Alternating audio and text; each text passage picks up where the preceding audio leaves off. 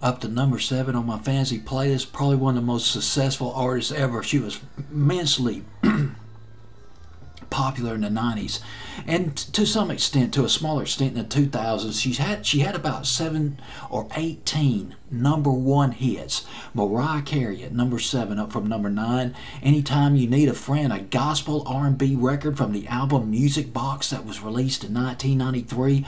Believe that was Mariah Carey's second album. This on my fantasy playlist of July 24th, 1994. Now I gotta give you some stupendous chart info on Mariah Carey. I got my top 40 cheat book right here. Mariah Carey's first 5 hits went to number 1.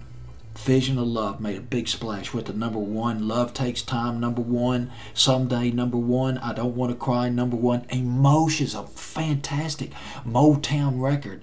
I mean, I give this song a AAA standing right there. Emotions went to number 1. That was in the fall, late summer, fall of 1991.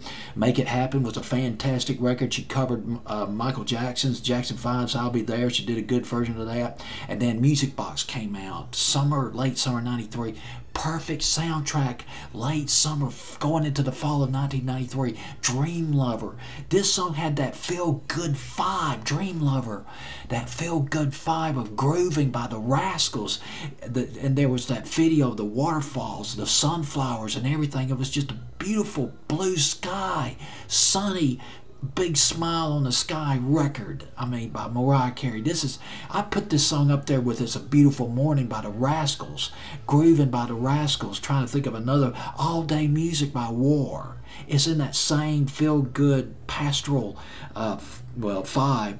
But that was the first single off of Music Box. And then we got Hero, and then she came out with Without You. That was the third single off of Music Box.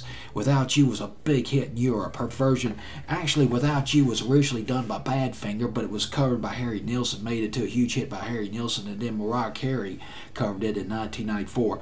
Mariah Carey's version was huge in Europe, went to number 1 in France, Germany, Sweden, and in the UK as well.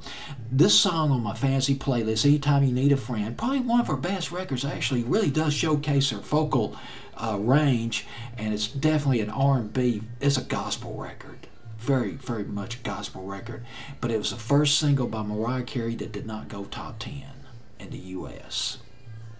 Went to number 12. Fourth and last single off the album Music Box, Mariah Carey at number 7 on my fantasy playlist. Lovely record, Anytime You Need a Friend.